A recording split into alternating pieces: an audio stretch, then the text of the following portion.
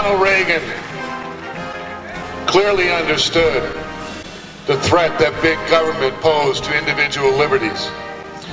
In his farewell address, he warned, "Man is not free unless government is limited. As government expands, liberty contracts." Surely any student of history knows these words to be true. But yet today we are embarked upon the greatest and the fastest expansion of government in this nation's history. And along with it, the greatest contraction of liberty since this nation was founded. Why? Why? Because liberal dogma is based on the doctrine that the government can run your life better than you can. To which we respond, like hell!